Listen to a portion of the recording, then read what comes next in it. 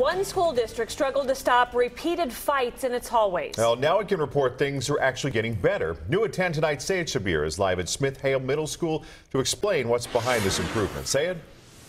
Well, Mark and Krista, over the last 3 years, Smith-Hale has had nearly 1,000 fights. That's more than the number of days the school has even been open. But new grant money and new leadership is helping change that trend. As students celebrate the end of the school year at Smith-Hale College Preparatory Academy, the teachers and staff are celebrating something much more important.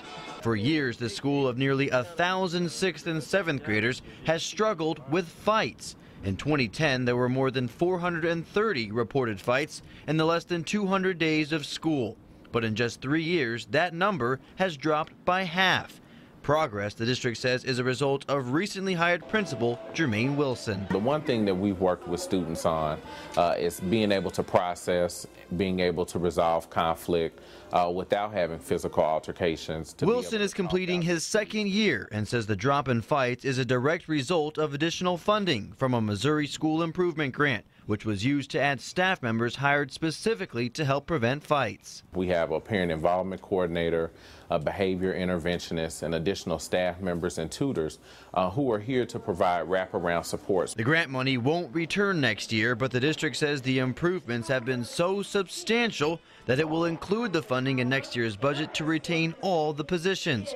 While some parents think the progress is promising, Benny Jackson, who has a 7th grader at the school, isn't impressed. Fights may be down, but if our grades and our students still aren't achieving, then I don't think it matters.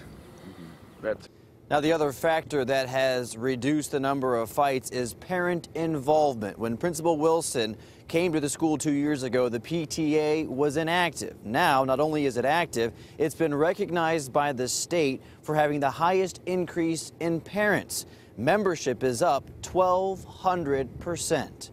We're live tonight. Sayed Shabir, 41 Action News.